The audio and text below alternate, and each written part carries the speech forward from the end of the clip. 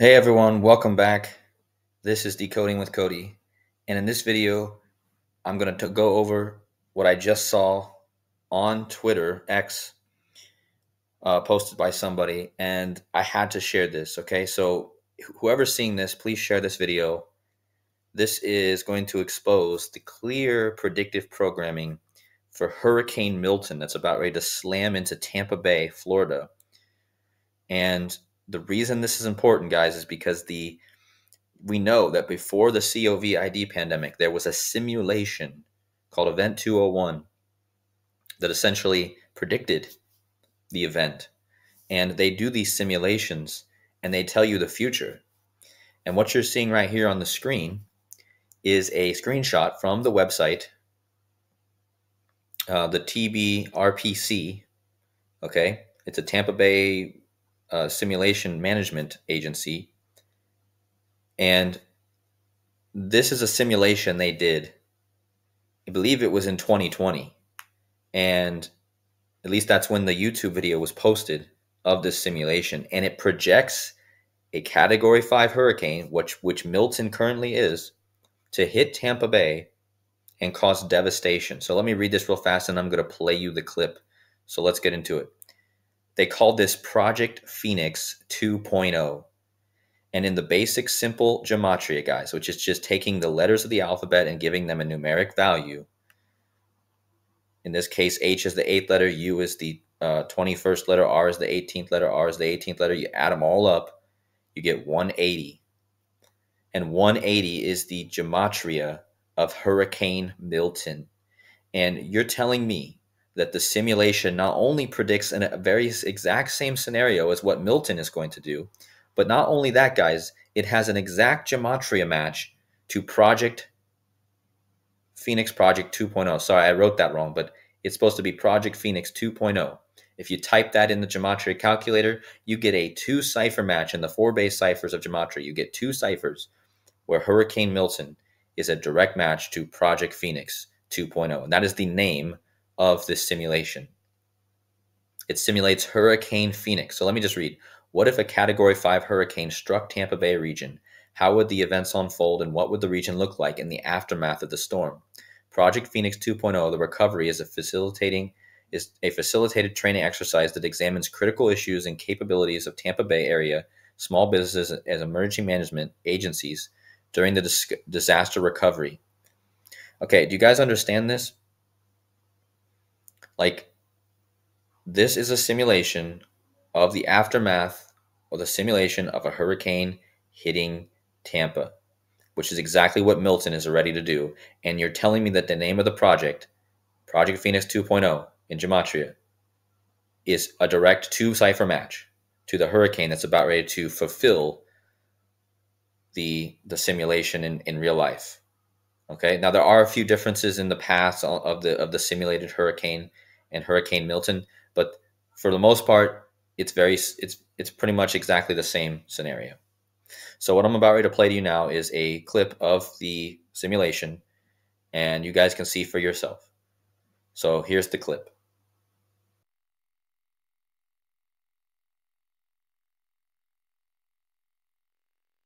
Hurricane Phoenix, just south of Jamaica now. Phoenix is currently expected to make landfall in the Yucatan Peninsula as a Category 2 storm. But of course, always, we are keeping a close eye on this system. There has been a noticeable shift in the forecast track from the NHC overnight, which now brings Phoenix into our viewing area, possibly as a strong hurricane. Now is the time to begin those preparations, folks.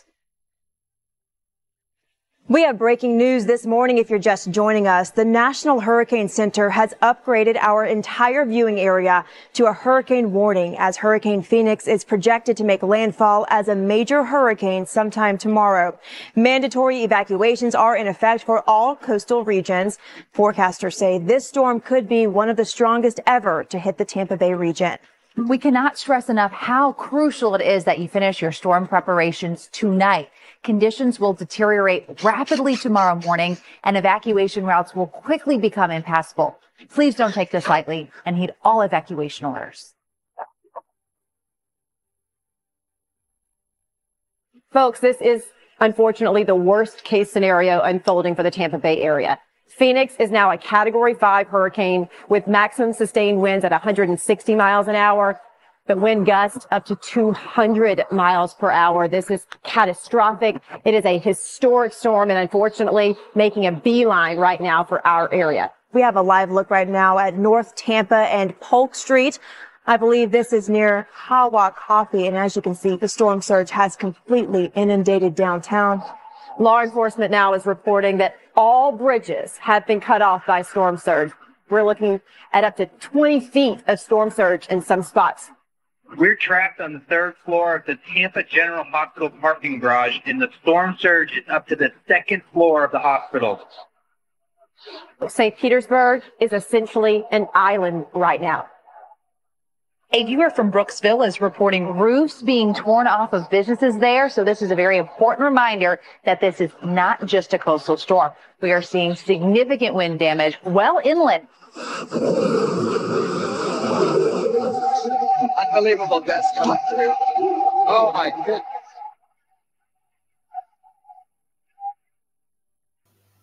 So there you have it, guys.